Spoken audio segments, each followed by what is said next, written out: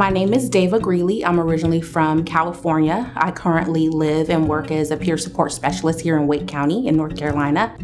And I am living with multiple mental and behavioral health diagnoses such as bipolar disorder, borderline personality disorder, and complex post-traumatic stress disorder.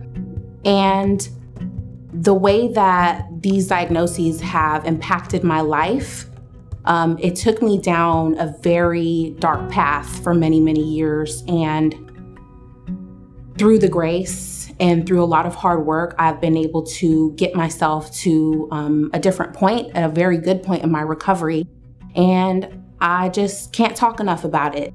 So the passion that I have and why I was so just immediately adamant about participating in this summit without knowing any details was that this is my life's work, and recovery is lifelong. The conversation and the culture around mental and behavioral health is changing, but there's still a lot of secrecy and taboos around the subject, and it stems from ignorance. And so because I've been so blessed to reach a certain point in my recovery, and because I've been given this big personality and the ability to speak and write and do all these things, I feel compelled to use my story and my voice to bring more awareness to the issue, and to do it from a really authentic place and a holistic place as well. As I mentioned before, there's levels, right? So in recovery, it's first you have to admit that there's a problem.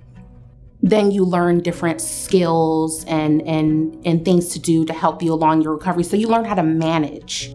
For me, part of my recovery is doing the work that I'm doing now, being a peer support specialist, bringing awareness to mental illness and recovery.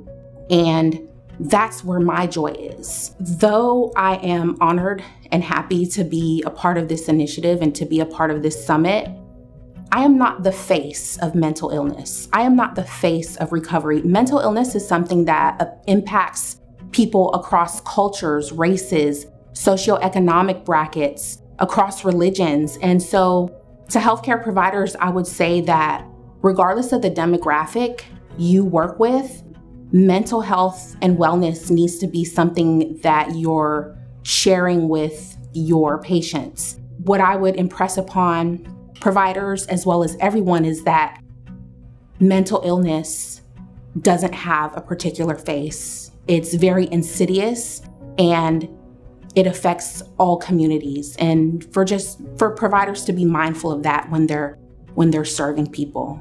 To the community, to people out there who want to enter recovery and get on that journey, I want you to know that it's possible no matter how bad it's gotten.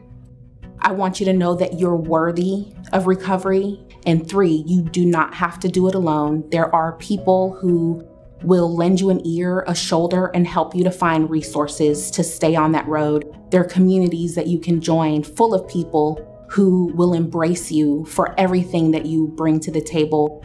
So a lot of times when we think about recovery, whether it's recovery from, mental illness, substance use, which are often co-occurring, we think it just means, I no longer do drugs, I no longer drink, I no longer, self-harm and things like that. But at the root, recovery is really about recovering your soul, recovering your most authentic self, and recovering all of those dreams, visions, goals that you lost sight of. It goes deeper than just stopping the substances or stopping the maladaptive coping mechanisms. It's about recovering the essence of who you are and how you show up in the world and the life that you enjoy.